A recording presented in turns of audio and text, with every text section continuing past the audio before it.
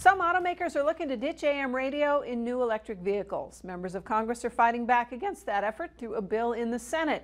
Michael Anthony joins us live to tell us more about the situation. Michael. Monica, the concern from automakers comes from the electric vehicles having heavy interference with AM frequencies. However, several senators say having AM radio is necessary, especially in rural locations.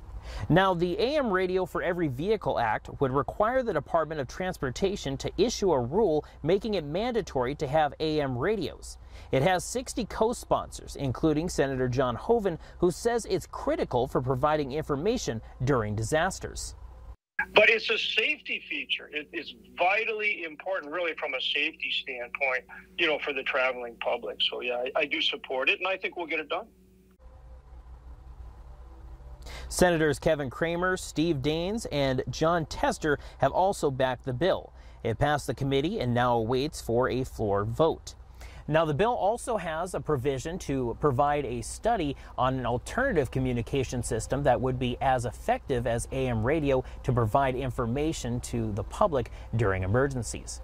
Back to you, Monica. All right, thanks a lot.